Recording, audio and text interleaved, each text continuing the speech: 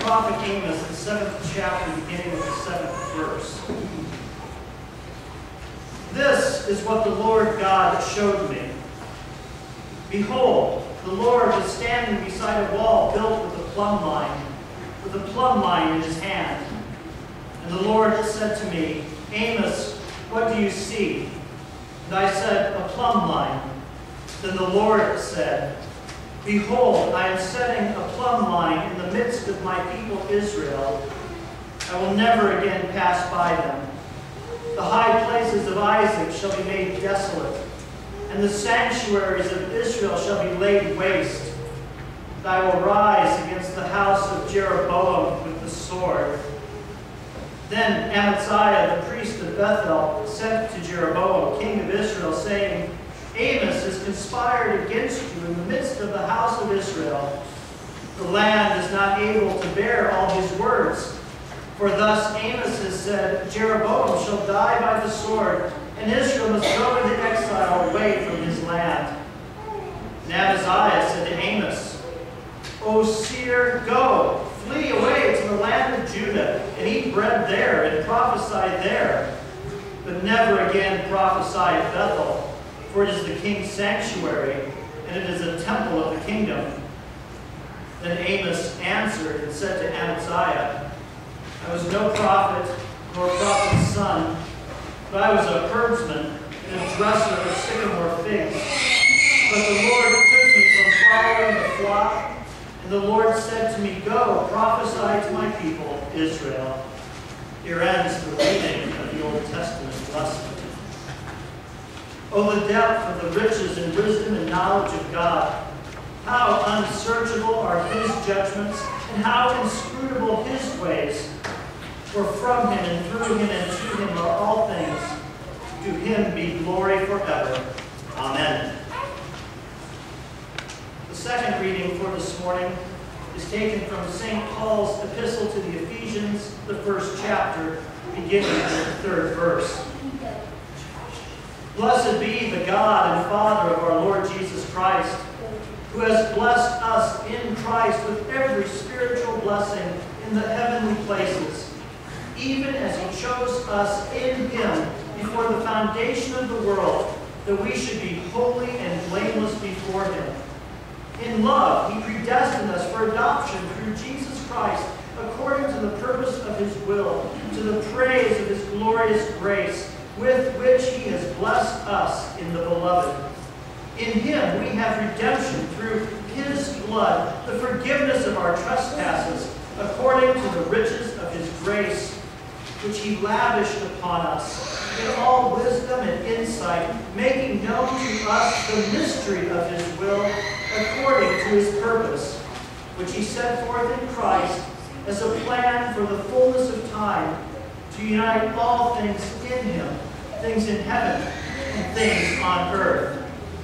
In him we have obtained an inheritance, having been predestined according to the purpose of him who works all things according to the counsel of his will, so that we, who were the first to hope in Christ, might be to the praise of his glory. In him you also, when you heard the word of truth, the gospel of your salvation, and believed in him, were sealed with the promised Holy Spirit, who is the guarantee of our inheritance until we acquire possession of it, to the praise of his glory. Here ends the reading of the epistle.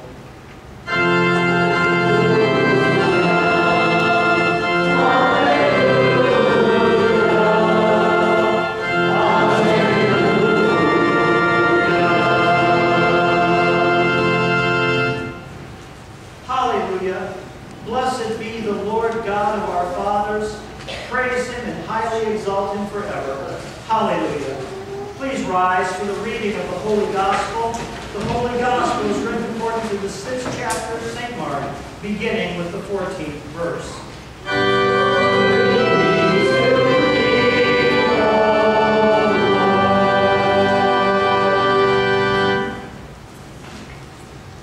King Herod heard of it, for Jesus' name had become known. Some said John the Baptist has been raised from the dead, That is why these miraculous powers are at work in him. But others said, he is Elijah. And others said, he is a prophet like one of the prophets of old. But when Herod heard it, he said, John, whom I beheaded, has been raised. For it was Herod who had sent and seized John and bound him in prison for the sake of Herodias, his brother Philip's wife, because he had married her. For John had been saying to Herod, it is not lawful for you to have your brother's wife. And Herodias had a grudge against him and wanted him put to death, but she could not. For Herod feared John, knowing that he was a righteous and holy man, and he kept him safe. When he heard him, he was greatly perplexed, and yet he heard him gladly. But an opportunity came when Herod, on his birthday, gave a banquet for his nobles and military commanders and the leading men of Galilee. For when Herodias' daughter came in and danced, she pleased Herod and his guests. And the king said to the girl, ask me for whatever you wish, and I will give it you. And he vowed to her, whatever you ask me, I will give you up to half my kingdom. And she went out and said to her mother, for what should I ask? And she said, the head of John the Baptist. And she came in immediately with haste to the king and asked, saying, I want you to give me at once the head of John the Baptist on a platter. And the king was exceedingly sorry, but because of his oaths and his guests, he did not want to break his word to her. And immediately the king sent an executioner with orders to bring John's head. He went and beheaded him in the prison, and brought his head on a platter and gave it to the girl. And the girl gave it to her mother. And when his disciples heard of it, they came and took his body and laid it in a tomb. Here ends the reading of the Holy Gospel.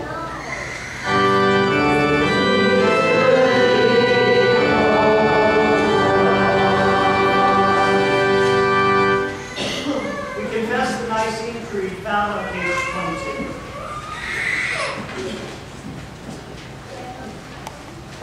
I believe in one God, the Father Almighty, maker of heaven and earth, and of all things visible and invisible, and in one Lord Jesus Christ, the only begotten Son of God, begotten of his Father before all worlds, God of God, light of light, very God, begotten, not made, being of one substance with the Father, by whom all things were made, who for our sin and for our salvation came down from heaven, and was incarnate by the Holy Ghost of the Virgin Mary, and was made man, and was crucified also for us under Pontius Pilate.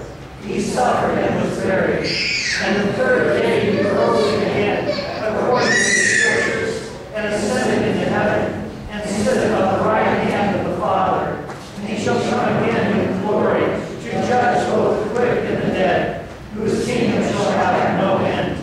And I believe in the Holy Ghost, the Lord and giver of life, who proceedeth from the Father and the Son, who with the Father and the Son together is worshipped and glorified, who spake by the prophets. And I believe in the holy Christian and apostolic Church. I acknowledge one baptism for the remission of sins, and I look for the resurrection of the dead and the life of the world to come. Amen.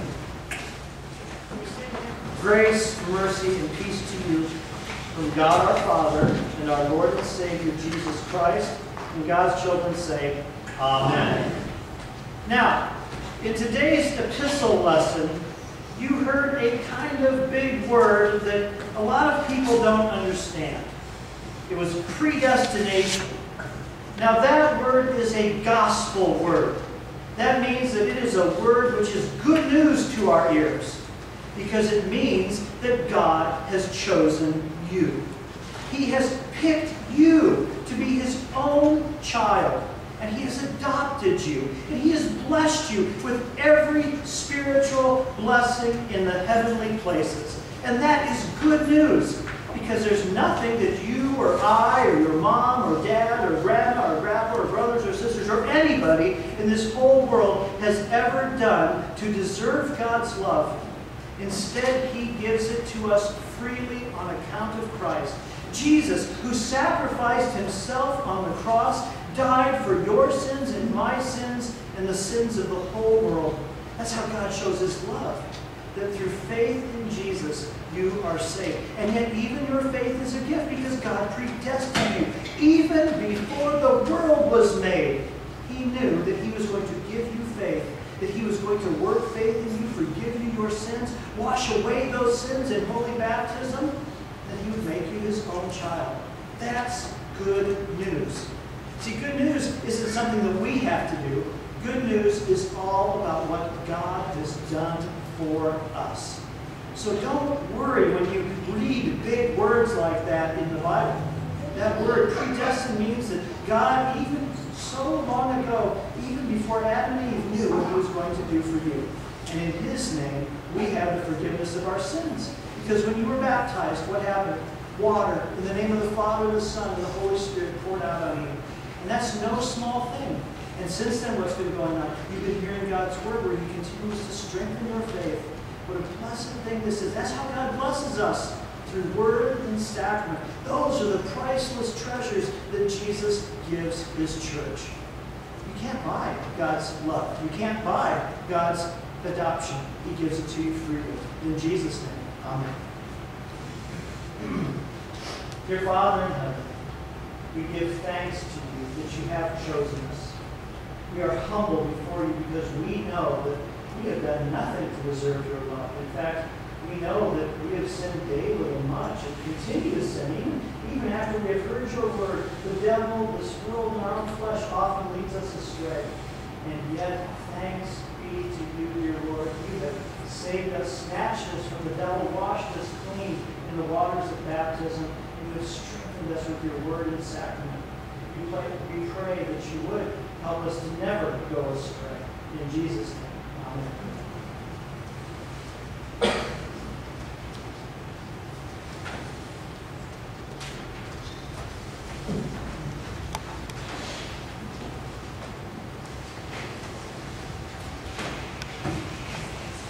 Grace, mercy, and peace to you from God our Father and our Lord and Savior Jesus Christ. Amen. Beginning on August 20th, 1879, C.F.W. Walther, first president of the Lutheran Church Missouri Synod, presented an essay on the duties of an evangelical Lutheran synod to the newly formed Iowa district. The essay was presented at St. Paul's in Fort Dodge, the same church, although not the same building, where my dear wife was baptized and confirmed and received the body and blood of Christ for the first time, and where we were united in holy matrimony 106 years later. Now, having recently returned from our latest district convention, I can tell you there was quite a difference in the essay I heard given and the one presented by Walther. One lasted an hour and a half and was a dramatized prayer, lamenting our inability to witness to young people today. The other, Walther's, was several days long. A solid essay on theology which still bears the test of time, establishing for us and for our children what a truly evangelical synod can and should be.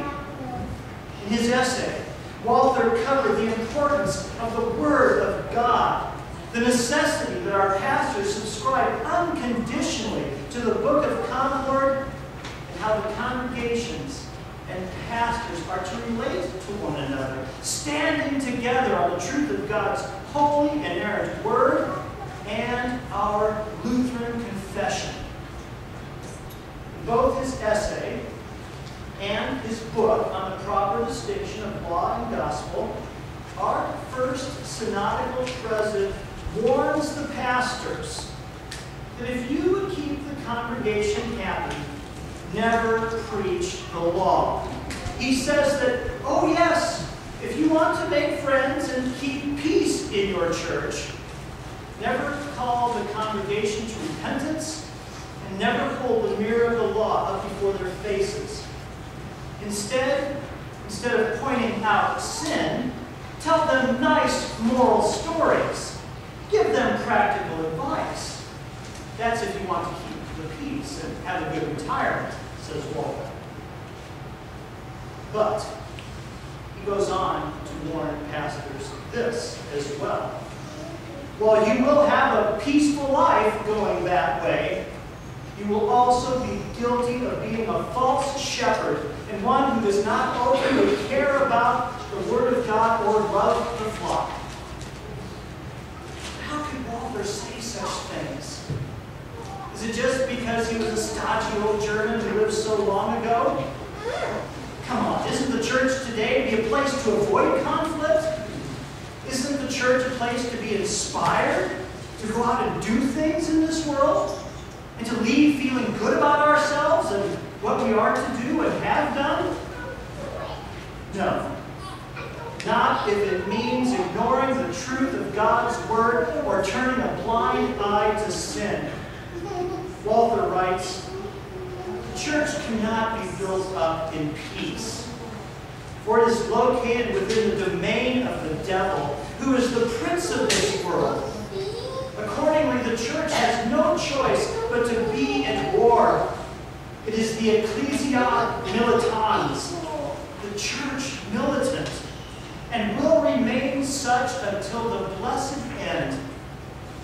Whenever a church is seen to be not ecclesia militans, but ecclesia quiescens, that is, the church of ease, and you may rely on it. It is a false church. Dear brothers and sisters in Christ, please don't misunderstand me. We are not to seek out conflict. We are not to revel in conflict or the thrill that the drama of conflict brings. Neither the called servant of Christ, me or pastor, or you, the congregation, are to go out of your way to intentionally create conflict in the church. And yet we know, because of the devil, the world, and our sinful flesh, conflict will find us. So, rather, we are to do as the Apostle Paul wrote to the church in Ephesus. He urges us to walk in a manner worthy of the calling to which you have been called, with all humility and gentleness, with patience, bearing with one another in love, eager to maintain the unity of the Spirit in the bond of peace, and to not grieve the Holy Spirit of God, by whom you were sealed for the day of redemption.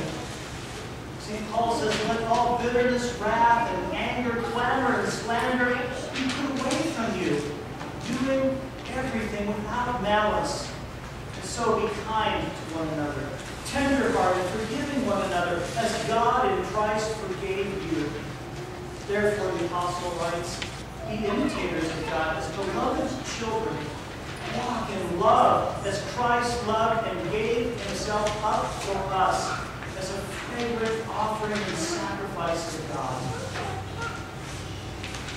So we're not to seek conflict. That is true. But on the other hand, neither are we to desire to have our ears tickled for the sake of only hearing what makes us happy, affirms our emotions, or builds a false sense of security in our good works or feelings. For St. Paul warned Pastor Timothy, preach the word. Be ready in season and out of season. Reprove, rebuke, and exhort with complete patience and teaching. And I know I'm weak in that area. I often grow impatient. I desire quick fixes. And yet we must abide by the Word of God. For the Apostle Paul says, for the time is coming when people will not endure sound teaching, but instead, having itching ears, they will accumulate for themselves teachers to suit their own passions, and will turn away from listening to the truth and wander off into myths. So let me ask you, dear baptized, if it was true in the time of the apostles and prophets, do you think these warnings are still relevant for us today? Or do you think that we know God's Word so much better in America today than the prophets such as Amos did? Amos, who called the people to turn away from their false idols. Do you think we know the Word of God better than the preaching of John the Baptist against adultery and fornication, or the admonition of St. Paul to avoid false teaching? Do these things still apply to us, or have they been overturned because our world has gotten so much better? Do you think that we are so much more knowledgeable of God's Word than our forefathers were? So much more dedicated to the doctrines and teachings of the Book of Concord, so much more committed to the Christian faith in our daily living, that we no longer are tempted to reject the truth, and therefore no longer need to heed or hear its warnings? And of course, the answer is a resounding no. Throughout the ages, from the time of the apostles and prophets such as Amos and the people of Israel rejecting his proclamation, embracing an idol of their own making, along with the worship of the true God, to the time of John preaching to Herod and countless others, calling them to repentance, even at the loss of his own head at the hands of a lecherous king and his treacherous wife and her young dancing girl daughter. I think that the desires of the old Adam in us to water down God's Word, to only have to deal with the bare bones of God's Word and doctrine, to try and live under the law so we can take credit for our own goodness, or to avoid the law by only hearing about the most generic of Jesus's, has changed. Do we not also need to die a real death to self because of our sin and desire to sin? Just think what Luther said. He said to think this way, that we no longer need to hear the law or the gospel preached. The law in all its severity, the gospel in all of its beauty and purity, is to be like a drunk peasant who gets up on a horse and falls off one side and then gets back on only to fall off the other. And so yes, then as today, the Word of God must be preached without any taking to or adding from, any taking away or adding to it. Instead, trusting that God's Word is the same yesterday, today, and forever, never changing, but always constant, as the prophet Isaiah declared. As a church and a congregation, we must always be prepared to keep the culture, the times, the spirit of the age, the devil, and our own sinful flesh from influencing and affecting what we believe or do not believe. Because no matter how good it might make us feel to try and avoid staring into the mirror of the law, no matter how many people it might drive away from the church by remaining steadfast in pure doctrine and practice, we must never, ever allow these things to slip. And we must also hold one another accountable, not fearing, but rejoicing in the promises of God and His peace, which the Word and the sacrament alone can give. So here's some more of Blessed Dr. Walther's essay to the Iowa district. You see, some people call it tyranny if a pastor refuses to depart from God's Word. The pastors who depart from Scripture just to preserve peace are under a curse. There are many congregations who rejoice having such a pastor. They say, he's a good man. When we say, pastor, you mustn't do that, you'll just have to overlook that. He doesn't put up a big fuss. He's a good pastor. He lets us do whatever we want. But beloved, you do not want that kind of pastor, because you will be led astray. And we do not want that in these latter days as the temptations to do so increase. Because imagine if Amos had refused to proclaim the words of the Lord to Israel, instead fearful of the wrath of the wicked, corrupt, idol-worshipping Jeroboam rather than God. What good would it have done the people if Amos had turned tail and headed back to Tekoa to be a shepherd there, and simply doing it for the sake of peace? Imagine if John the Baptist had kept his mouth silent, not railing against Herod's adultery of marrying his brother's wife, but instead ignoring the sin and allowing it, as so many do today, only to try and save his own skin.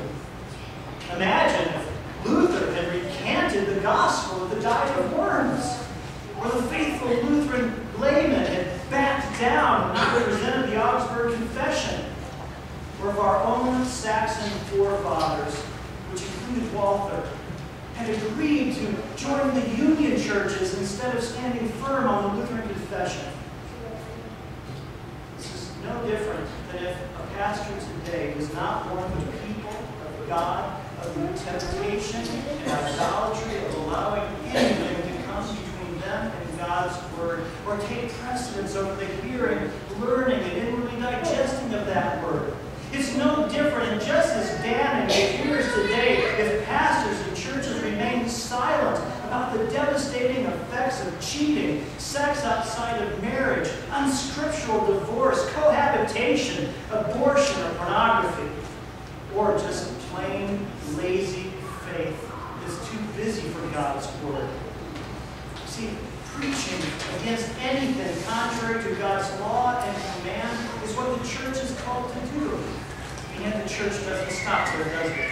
Because the law does not save. And that's why the gospel must prevail. And what gives us peace and comfort and joy is the fact that Jesus was not afraid to fulfill his Father's will, to humble himself, coming down from heaven above, taking on the form of a servant, so that he could suffer and die for your sins and mine, for the sins of the whole world. Because in the end, it's never about feeling good about ourselves. We should never leave this place with our heads held high and a bounce in our step, inspired by what we have done or are going to do. For no matter how good it might make us feel to hear that we've done good works, those good works can never save us. You see, instead, we leave here overjoyed with heads held high and a bounce in our step because of what Christ has done for us in saving us for maggot sacks, as Luther called himself, from ourselves. It's always been and must always remain feeling good about what God has done for us in Christ Jesus. That's the truth that the church must proclaim, even though the gates of hell may attempt to prevail against it. Because what has your Lord done that you should feel good about him? He has given you the truth of his holy, inerrant, revealed word. He's done this so that you might walk before him in blessedness, just as the Apostle Paul said. And he's given you the promise that your sins have been forgiven, sins which you have committed willingly. And yet the Lord does not hold them against you.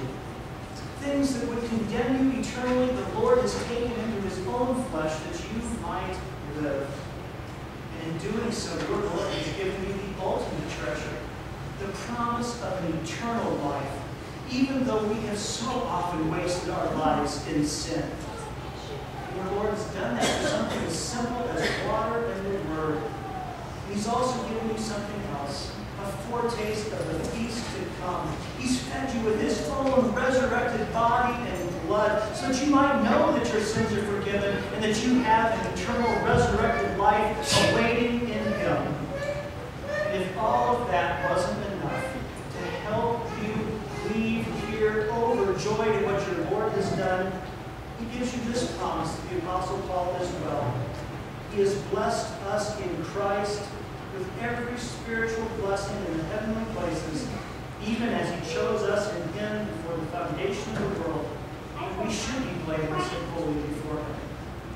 Not on account of anything we do, but wholly on account of God's grace and mercy. See, that's the message which gives true peace and unity to the church, a message which we must never, ever waver from proclaiming. In Jesus' name, amen. May the peace of God, which passes all understanding, guard your hearts and minds in Christ